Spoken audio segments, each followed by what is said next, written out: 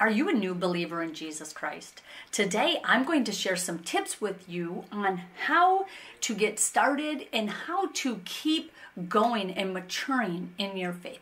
Listen, as a new believer in Jesus Christ, one of the main things you're going to want to do, one of the first things you should do is find other believers, but not just new believers. I'm talking about spiritually mature believers.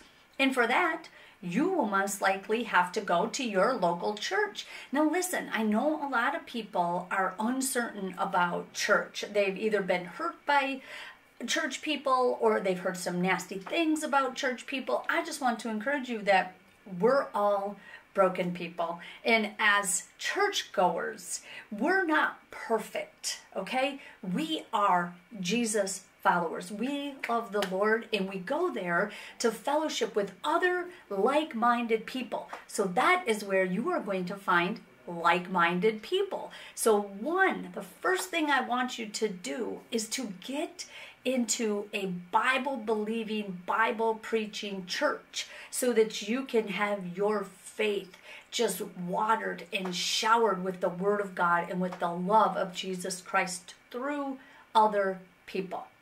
Number 2, I want you to open the Word of God. I want you to be reading your Bible every single day.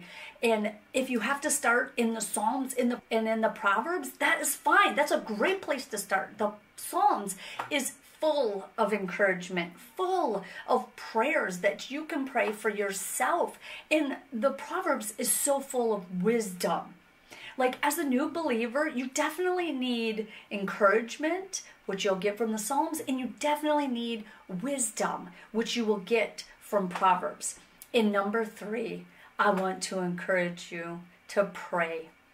Now, I know that as a new believer, sometimes we make prayer this huge thing, but prayer is simply talking, communicating with the Heavenly Father through our words. So I want to encourage you today to pray about anything and everything that is on your heart. I want you to pray about your daily needs, about your daily concerns, about your daily wants, because as a new believer, the Lord is right there waiting for you to reach out to Him so that He can deliver and build your faith.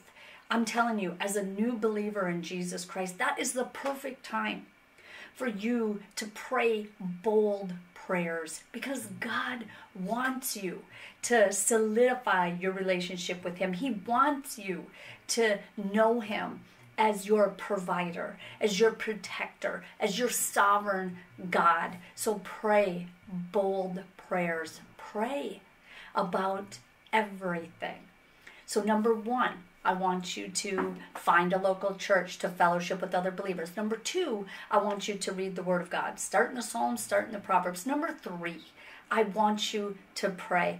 So as a new believer, I hope you found encouragement in that word. And listen, when I was a new believer, I was on fire for the Lord. And there was nothing that could keep me from doing things that involved fellowshipping with other believers, that could keep me from the Word of God. Like if I went literally more than one day without being in the Word of God, I felt deprived. I felt hungry. I felt a little empty. And I knew that I needed to get back in the Word.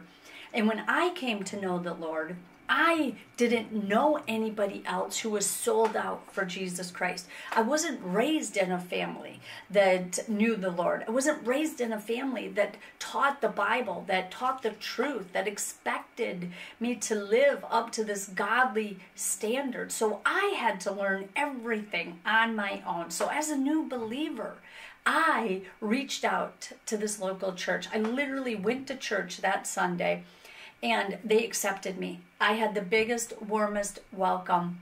And they knew me from my childhood, from my past. And they never allowed that to stop them from embracing me, from welcoming me into the family of God. And that's what I want for you as a new believer. Listen, God wants you to fellowship with His children, because you are all His children, and you are all a part of the body of Christ. And when we come together and we function as a complete body, miracles happen.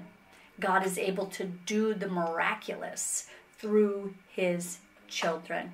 So I hope that word encourages you today to fellowship with other believers, to open the Word of God, and to pray. So if you're new here, my name is Michelle, and thank you for stopping by this channel. What you're going to find here is biblical encouragement. And if you come here all the time, I just want to say thank you for allowing me to speak truth into your life. And with that, I will see you next time. All right, God bless.